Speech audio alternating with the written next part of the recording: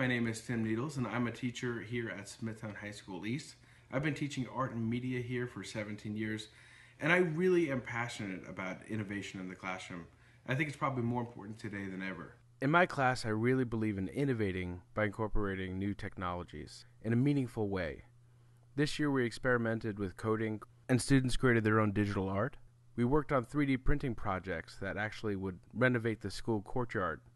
We're collaborating on game design, creating games that would teach younger students the alphabet.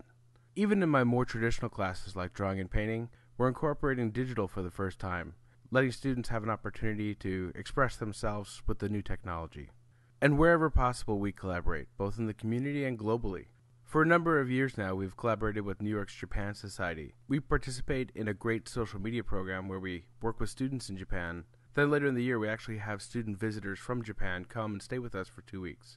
Konnichiwa! PBS Learning Media has some great tools to prepare the students.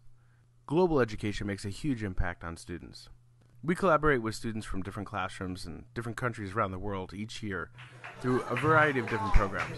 Recently, we worked with Global Nomads, collaborating with students in Pakistan, and we also did the ATC Challenge, which is creating artist trading cards, small little pieces of art that we traded with students around the world. I also really believe in the power of visuals as an art and media teacher. So as soon as you come in my classroom, you could see what kind of classroom it is. It's a creative space. I've had students work on murals, and we're collaborating with famous artists from the UK on a school mural.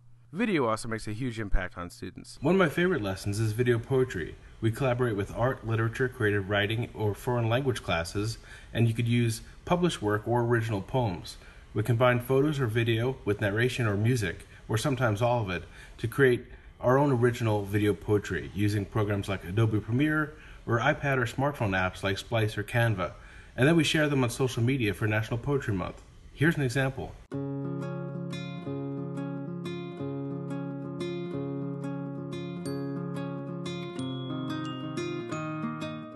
One of the great things about this lesson is that you could share it on social media to celebrate National Poetry Month in April.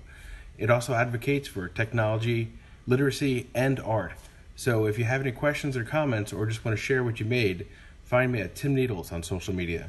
I always share student examples so you could find a bunch. Thanks!